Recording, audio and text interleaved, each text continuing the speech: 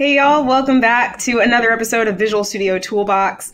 I'm one of your co-hosts, Leslie Richardson. And I'm the other co-host, Robert Green. And I'm your presenter, Paul Sheriff. Cool. And welcome back to what is now the halfway point of our multi-part series all about getting started with .NET MAUI and XAML applications. In the last episode, we talked about borders and frames. And this time we are going to be talking about radio buttons, switches, toggles, all of that good stuff to add to your future applications. So back to you, Paul. All right, let's jump right in and let's create us a switch here. So the switch is kind of neat. It's, one of those ones that you see a lot on a phone, right? So let's go ahead and I'm going to add one more in our user detail view. I'm going to add one more row.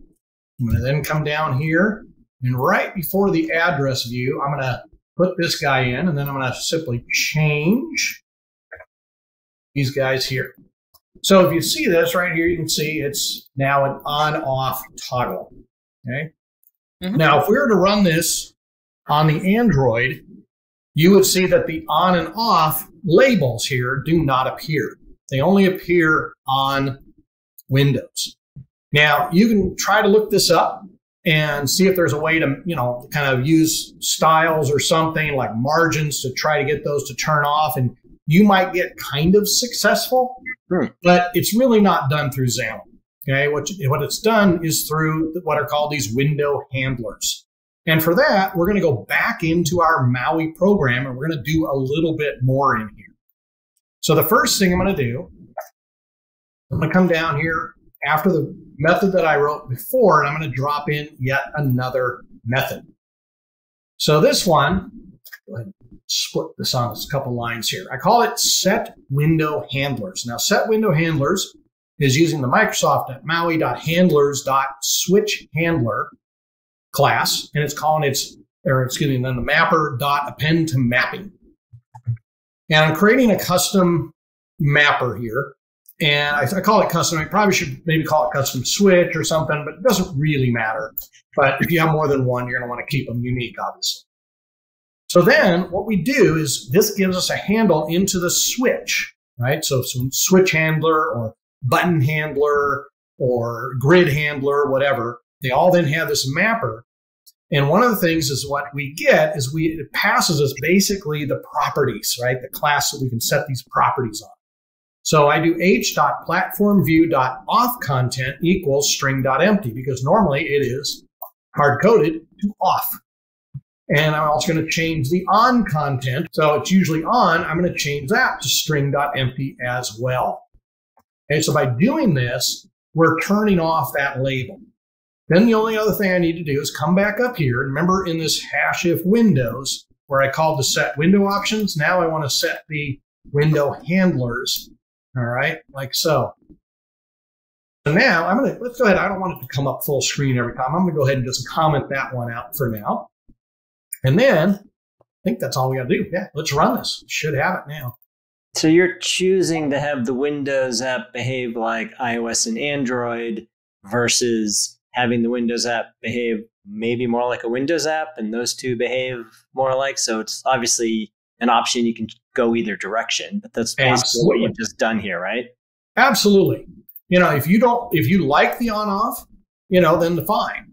If you don't like it, you have the ability to turn it off. Mm-hmm. So you can go either way.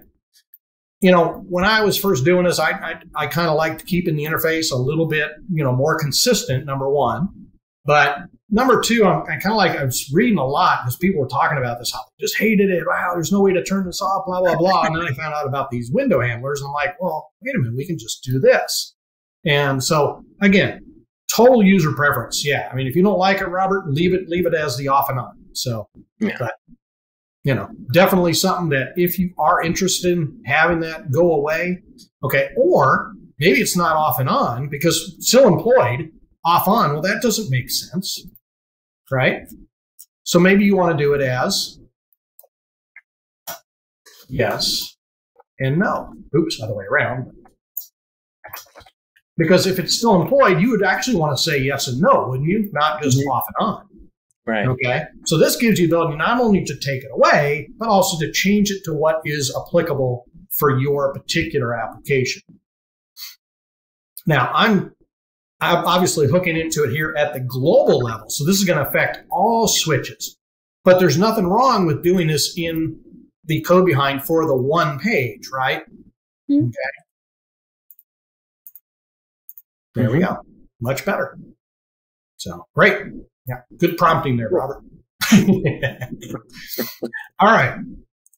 So let's go ahead, go back to our user detail view.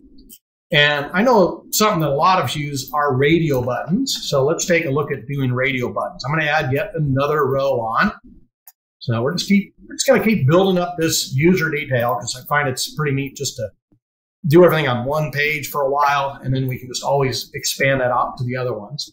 So let's go ahead and add now a label, employee type, okay, and then the flex layout here. And now I've got a horizontal stack layout because I'm going to have two employee types. I'm going to have either full-time or I'm going to have part-time employees. So pretty simple.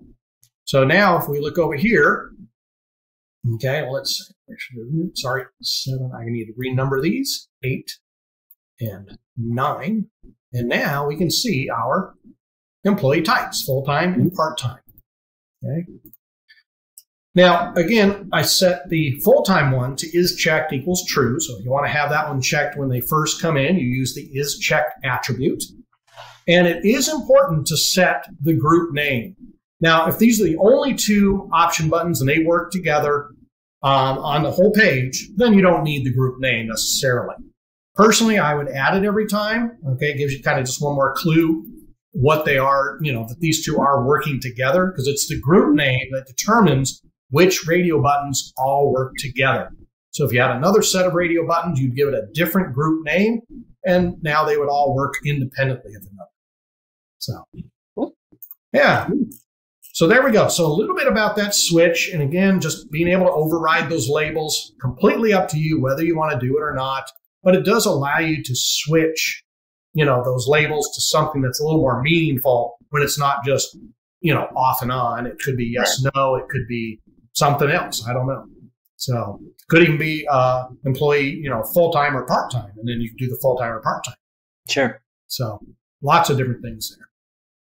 So, all right. And basically, boy, this is going to be one of those really short sessions because that's about it for this one. I just wanted to kind of show those. I like showing kind of how to hook in a little bit, though, underneath the hood, because that's something that a lot of people don't know that you can do. Okay. You know, one thing you might try is try taking that code out of the app.xaml and putting it into, or the MAUI program, and putting it into each individual one and changing these things, you know, individually. So that could be another option that you can do. Right.